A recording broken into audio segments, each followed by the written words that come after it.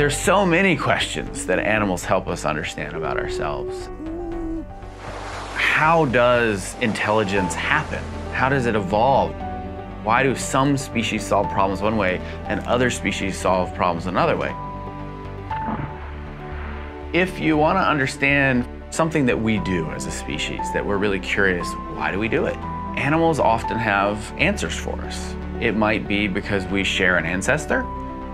It might be that animals can help us answer why natural selection or evolution would have favored the thing that we're interested in explaining. Animals have something to say about all those questions.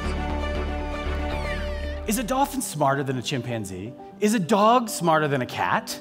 Brian Hare is an evolutionary anthropologist at Duke University, co-author of a new book called The Genius of Dogs: How Dogs Are Smarter Than You Think.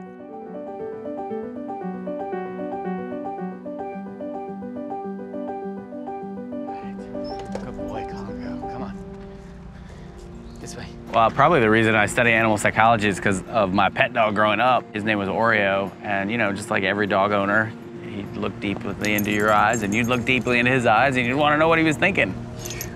This is my guy now. His name's Congo. What's going on through his mind, and how does he think about us, and how does he solve problems? That's what endlessly fascinates me. Good boy.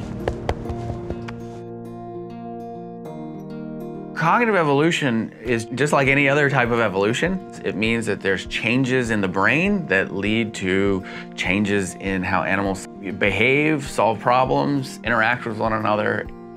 And the study of cognitive evolution is trying to understand, well, why do those changes happen? What are the forces that drive those changes? So if we're talking about where we are in the history of understanding cognitive evolution to the exclusion of humans, I would say we're in an infancy. I think we know a lot about what is it that makes human psychology different from animal psychology. I think we've got a pretty good handle on that. Where we know nothing is how psychology evolves, how cognition evolves in the animal world. There's been so little attention and effort, and the reason is because every university has 0 to 1 people who studies animal psychology. So it's very hard if you're doing comparative cognition. You're comparing different species to one another, but you're the only person there. Who are you going to compare with?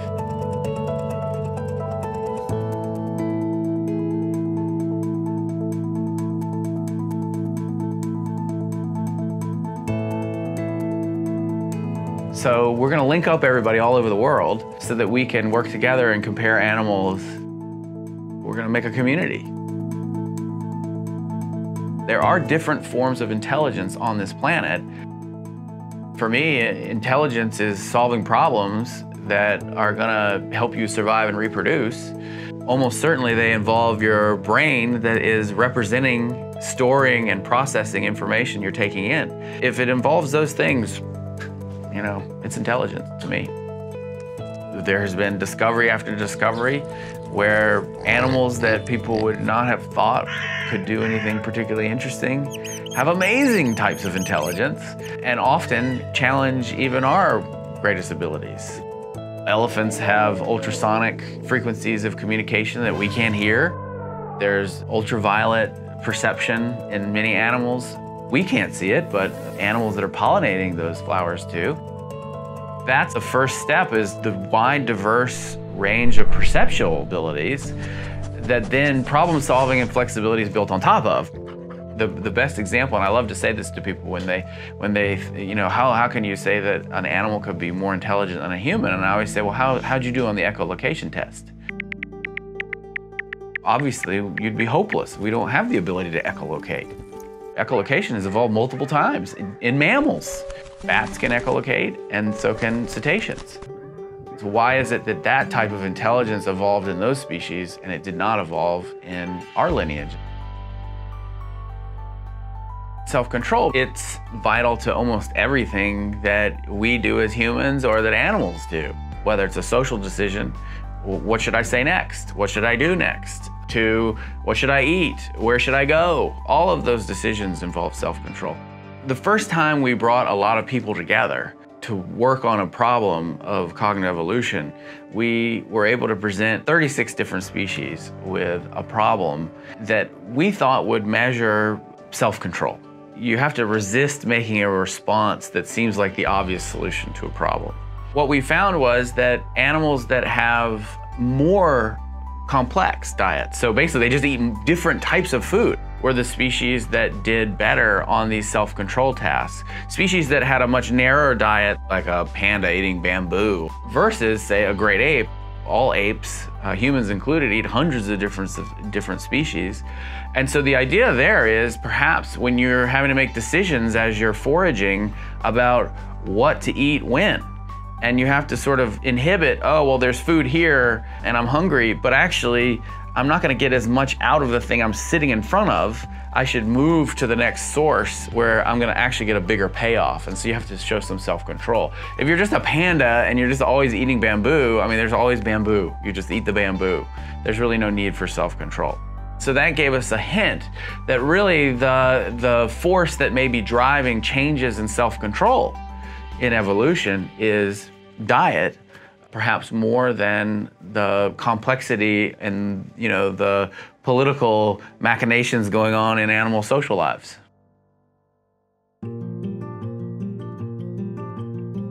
Technically, chimpanzees and bonobos are more closely related to us than they are to gorillas. For all intents and purposes, they look identical.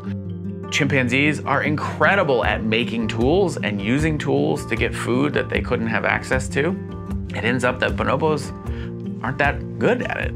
Flip side is that bonobos are incredibly empathic. They're very sensitive to the emotions of others and get very upset when others are upset.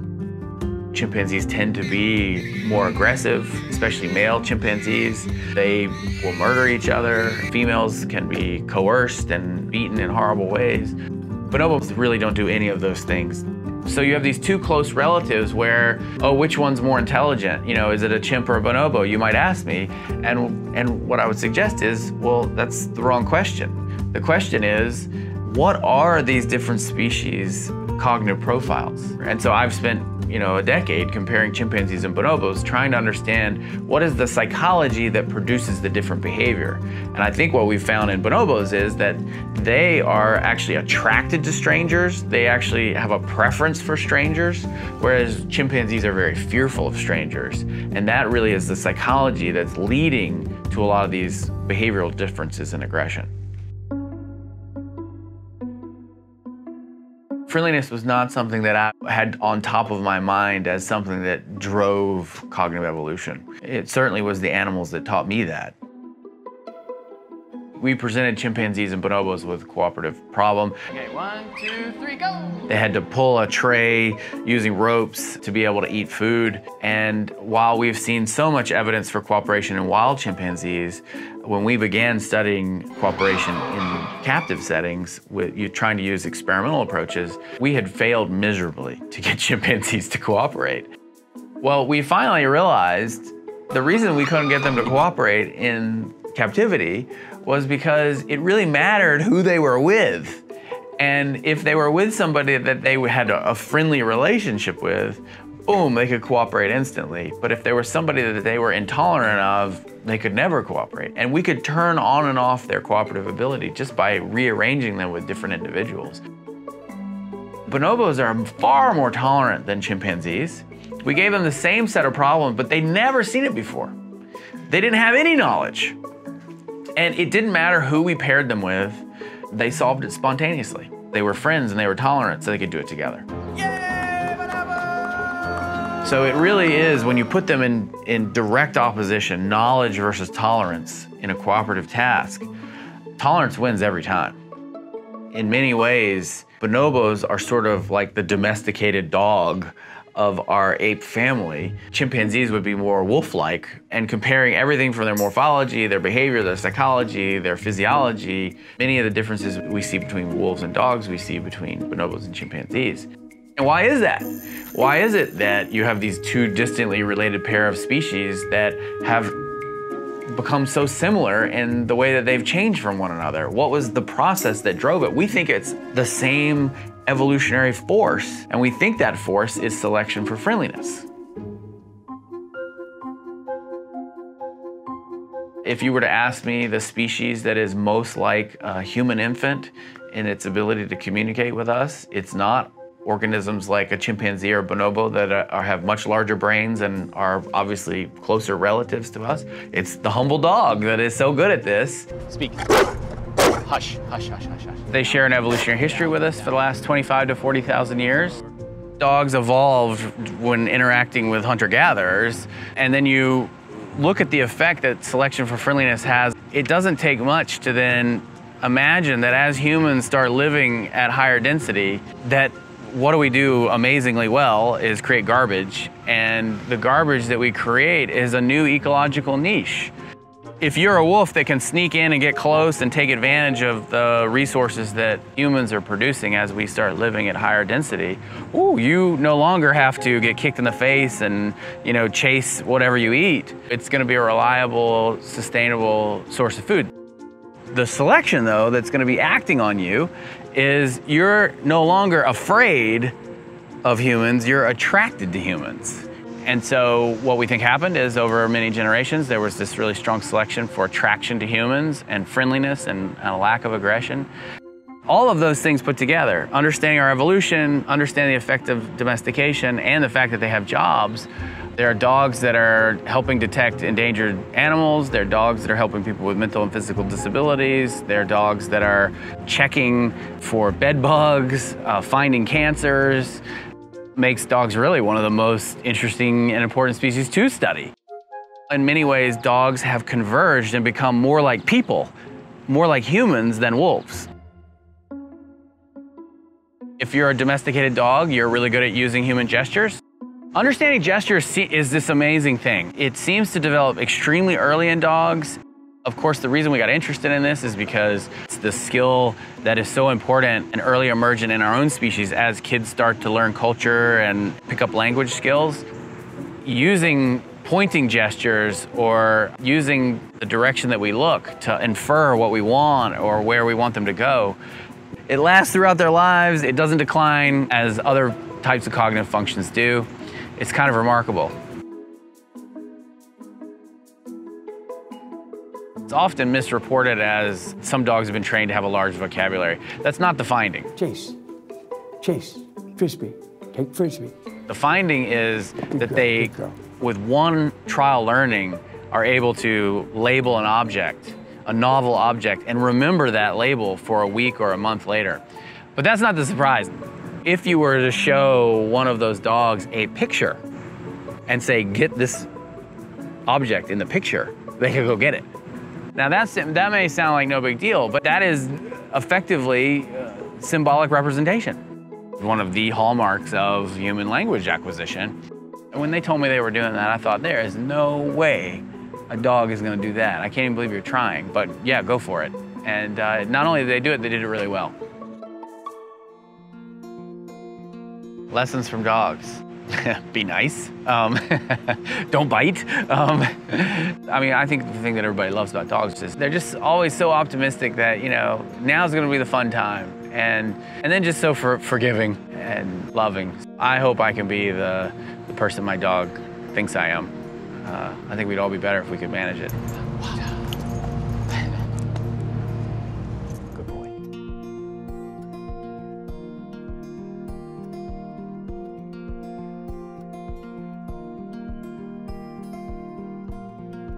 I think the thing I'm most excited about with this diverse intelligence grant is I think we're going to discover new types of intelligence. I think there's species that have been ignored or have never been studied in how they interact with the world psychologically. We're going to find intelligence, flexibility, sophistication where we least expect it. And the hope is that, you know, this effort will get us crawling and maybe even running if we're lucky.